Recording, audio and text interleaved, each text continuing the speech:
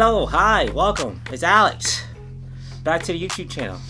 You want to end the video? Okay. And it's Donut. Donut's in the YouTube video today. Well, today what we're going to plan to do, we're going to get the car ready because states are opening it up in their yellow phase, and Samantha decided to do some traveling. We got to get the car ready. Anyways, that leads me to my next topic. You guys don't know me. You guys don't know Samantha. So I'm going to give you 10 tips. Not tips, I'm going to give you 10 facts about Alex and Samantha. And also, I'm going to take you guys' questions live and answer them. And what I mean live, because only like 3 people watch this, like including my wife, it's going to be me Googling the top 10 questions to ask somebody on a date and acting like it's live. It's pretty interesting. And I think that's today's video, right?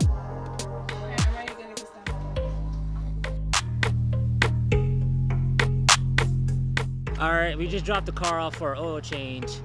So we have some time. So I'm going to take a viewer's question, I'm going to answer it, aka Google, and figure out what to say. So let's pull up the mighty Googles. Let me do it. Samantha's actually going to find a question, so it's going to be more robust and spontaneous. Anytime, Samantha. Do you have or have you ever had any pets? Talk about your pets. Oh! We've seen Donut. So the question is, do I have or ever have any pets? I do. I have a lot of pets. I actually only have one pet, and his name is Donut Ferguson. Oh my God, I love that dog so much. Donut Ferguson is the cutest thing. When he wakes up in the morning, he goes in between both of us. Wow, super rude, but it goes between both of us when we sleep. He turns around, and we give him belly rubs. And he makes this weird sound. Look, I gotta record it for you one of these days. Actually, you know what I'm gonna do? I'm gonna leave a link in the description because he has a YouTube channel. His name is Donut Ferguson. He's one of the popular pugs in the world. He's the fastest pug too. I think so. Don't quote me on that. All right, next question. If you were stranded on a deserted island and you could only have one item, what would it be? All right, if I was stranded on a deserted island and I only could have one item, what would it be? Like a practically point or something to keep me sane? It doesn't matter. There's no guidelines on this. Alright, so if it's something practical, I'll probably bring my knife. I love my knife. Okay, no, non-practical. Let's pretend you already have everything there that you need, like a knife and water. Alright. But is there like a food that you can't live without? Tacos, but I think that's a one and done thing. But I will bring, I don't know. What would I bring? Good question. I'd bring my phone if there was Wi-Fi. You bring your phone. If there was Wi-Fi. You're on a deserted island. It has to have Wi-Fi. You're gonna have a Wi-Fi tower. Like, oh, we just came here and just built this tower. But that way I could keep in touch with everyone. Oh yeah, we built this tower just in case you get lost. You can keep in touch with everybody, and you can leave when you want to leave. I will bring, let me tell you, because I can't bring anything power because if it loses battery, I can't recharge it. So your phone's gonna be done like in 2 days. So what do you want? No, I will bring Donut? this. No, that's not a thing. It's fine. Hello. This is a doozy. It's hard because she says everything essential I brought already is there on the island. Like, Alright, so you have water and you have your knife. You have very simple, basic needs things. But if you could choose anything frivolous, what would it be? You know what? You know what I would do? I would bring a guitar. Why? You don't play guitar much. I do, but I feel like on a deserted island, I need to do something to entertain myself. An acoustic guitar, as long as I know how to tune it by ear, and it could entertain me. I could pretty much write a song every day and just sing Kumbaya on a campfire and have a good time by myself. That's what I would bring. I will bring a guitar, keep myself entertained, and everything else, and the non-free time I have would probably be making tents and cabins and rope out of vine, like Man vs. Wild stuff, and spear. I want to go spear fishing. Next question. What are some of your long-term goals? All right, some of my long-term goals. Well, I don't know you guys know this, or you don't know this, or do know this. I have an agency, Web Factory Media. Go check them out. I want that to be a $100 million agency, and I want this YouTube channel. I want the YouTube channel to be something to. I want this YouTube channel to be flourished and have a community, talk to you guys, connect with you guys, and tell them what everything's going on. I think that's what's going on. Also, my other long-term goals is I want to run the marathon. I want to run like a New York City marathon, and also I want to do a full planche push-up, which is one of them push-ups that you levitate and you just lift, you just use your body weight. Do that one of these things. All right, one more question and we're gonna go do some other stuff. All right, who do you look up to? Who are your heroes? Because I don't have anything pulled up anymore. My heroes. They could be cartoon or real. Oh, guys, I love a lot of, well, let's see. For cartoon heroes, I'm really into anime, and one of my favorite animes that inspire me all the time is My Hero Academia, and I like the main character Deku, because he started pretty normal. He wanted to be a hero, and he did have these quirks. So let me give you an overview of the show if you don't know. My Hero Academia is about students that go to school to be heroes, and everybody lives in a world that has quirks, which is something unique about yourself, and you can have like a superpower, pretty much a superpower, and you could do things. And Deku, the main character, he didn't have a superpower, so he meets the super ultra. He meets this guy. Hero, the number one hero. He meets the number one hero called All Might, and All Might has his one power called All for One, and he passes on to Deku, and you see him progress to be nothing to one of the best heroes. So that's the story, and it's inspiring to see that, and I think his journey inspires me to do things all the time. I actually cry and see his weakness, to see his moments, and something I wanted to aspire to do for this video series, so you guys see. And he's taking me to see 2 movies. Oh yeah, 2 movies. I saw them all the time. And so that's my cartoon hero. My other hero, I should say someone I admire to, not a hero. It's this YouTuber called Alex Becker. Anytime he has a video, I pretty much watch it. It's like filled with red hot info, and he's always find something. He always have value to make my life better, and I realize something I don't even know I had a problem with until he brings it up. I'm like, oh, you know what? That is true. That is something I need to work on. So that's 2 heroes I look up to. It is Deku and Alex Becker. All right, so see you guys later. Well, I'm not really doing anything. We'll just go find some other things, different background. All right, back in the car. The oil's done, and whoo, oh God, I don't know about you, but it was $111. It was worth it. I don't know that's a good price. Usually when I change my oil, I do it myself. It's like $50 well, max. You're cheap. Max. And then it's that good stuff. It's like Mobil 1, synthetic. She got this European stuff. Like my philosophy when it comes to changing oil, clean oil is better than having dirty oil. So long as you keep changing your oil, it's good for your car. You don't need these specialty blends and stuff like that. I trust them. My car is getting older. I think it's worth it. I just get high mileage Mobil 1. And even the Mobil 1 actually have a European one, I think. So, I don't know. You guys let me know. How much you guys spend for oil change or maintenance, or where do you go? Or do you do yourself? I don't know. I used to be a DIY guy. Now I just send it to shops. But when I send it to shops, it's my local mechanic. And he's far away, and also I don't know what I'm talking about. I don't even have a car anymore, so. All right, since the car got the oil change and it was the pricey oil change, now we got tie-ups on to the end. So right now we're going to Samantha's dad's work. There's something really cool that I want to show you about Samantha's dad's work. I think you guys like. Well, Samantha's dad, his boss name is Jeff, and Jeff flies planes, and he has a plane there at the garage.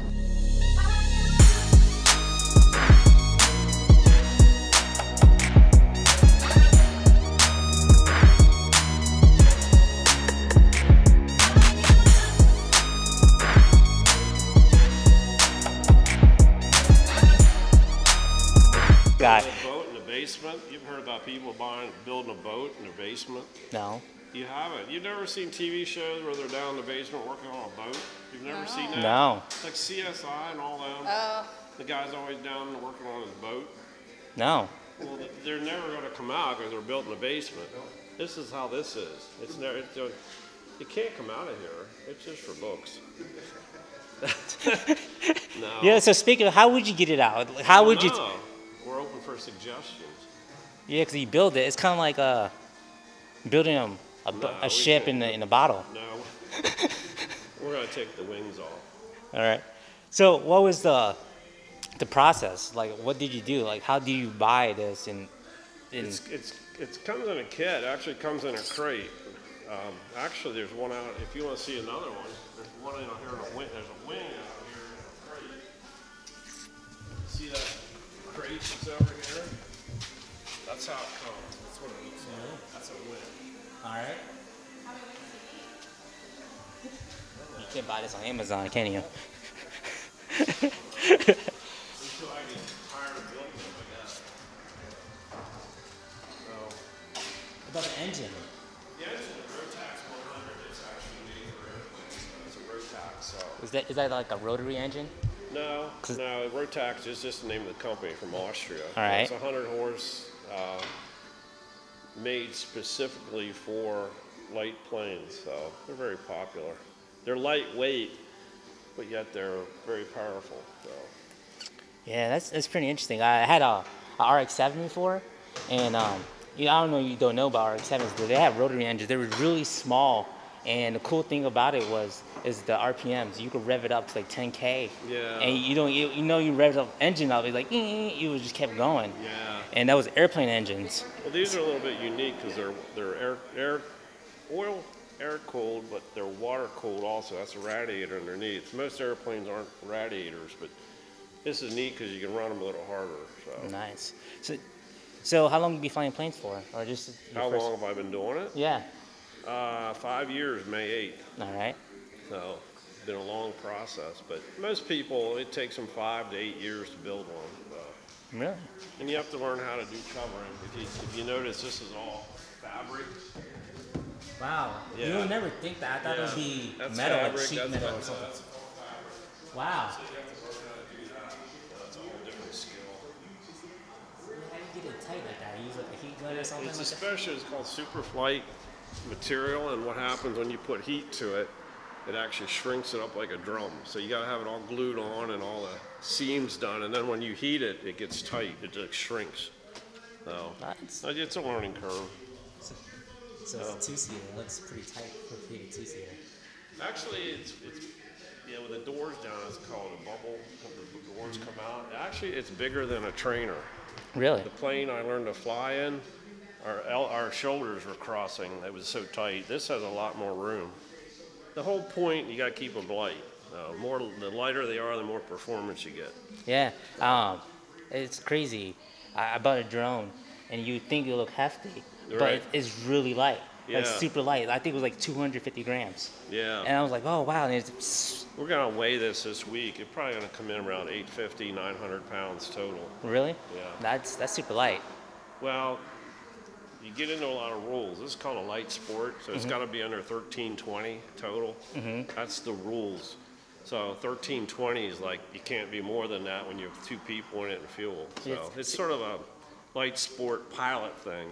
Is it like a driver's license at A class, B class, C class? Yeah. So light sport has different rules, not as many rules for it. But I'm a pilot, so I could have built this a little heavier, but I'm going to still license it as a light sport. So what's the benefits of building it heavier or lighter, besides regulations? That's a good question. Number one, you can get your license quicker in this.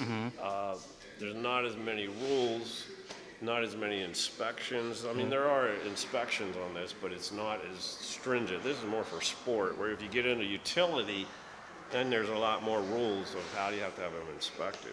So Todd was talking about inspection about the tail wing. Like, you want to talk more about that? The tail dragger? Yeah, tail dragger.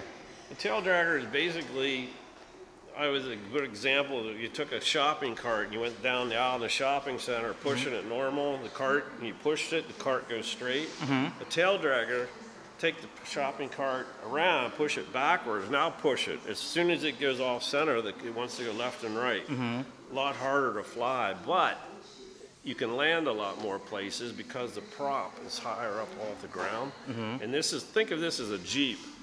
So you can actually take it on dirt roads, grass runways, and it's more rugged, it's more, think of Alaska.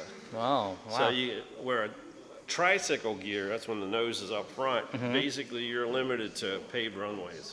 What? So these are more versatile and they're heavier. I mean, they can take more abuse. Wow, you didn't think of that being so yeah, light. you can put bigger tires on this, but it takes a little bit more skill to fly. You just have to be more aware of the rudder. In other words, they call when you fly a tail dragger, they say you have to have happy feet because your feet are always going to be dancing on that rudder to keep it straight. So lighter it is it hard to fly through the wind on the windy days? In the wind, it is. Yeah, it's more. You're more aware of the wind. Yeah, I noticed that. Like even with cars, like I had a super light car, and you really feel everything. But when it's heavy, nice luxury car, more smooth. Is that the same case with planes? Mm-hmm. Wow. Okay. Yeah. Well, that's pretty cool. Thanks, Jeff. Thanks for that. You're welcome. I'm gonna shoot some cool stuff, and then maybe I'll send you a link if you see it. Pretty much wrapped everything up for today. We did our little errands, and now we're home. And since we're going away, we bought Donut a toy at Target, and we're gonna give it to him. We're gonna give it to him to say sorry for leaving you for a day or 2 or 3. So let's go give it to him. Got you a toy. You want it? You want the toy? You want the toy, Donut? You want the toy? Yeah, you want the toy? Go get it. Bring it back, bring it back, bring it back. Oh! Donut, I got your toy. I got your toy. I got your toy. I got your toy. I got your toy. Oh. Got you. You want to go get it, Palin? Oh, you threw it too fast. Oh.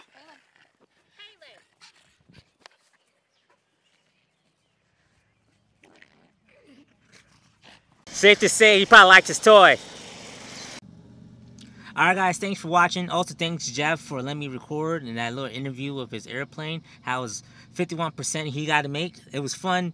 It's fun asking questions. Actually, it was fun really recording it too. And it was all in all a pretty good day. I hope you guys learn a little bit more about me. And comment down below. I want to know more about you. I want to know more, and I'll comment back. I spent like a whole night replying back to your comments. I will. Trust me. Promise. And oh, and one more thing. We're not going to the beach tonight. I thought we were, but it turns out we wasn't. We were just preparing to go to the beach for tomorrow. I thought we was hurrying up, hustling, and get everything done today so we could go into a drive and go do it.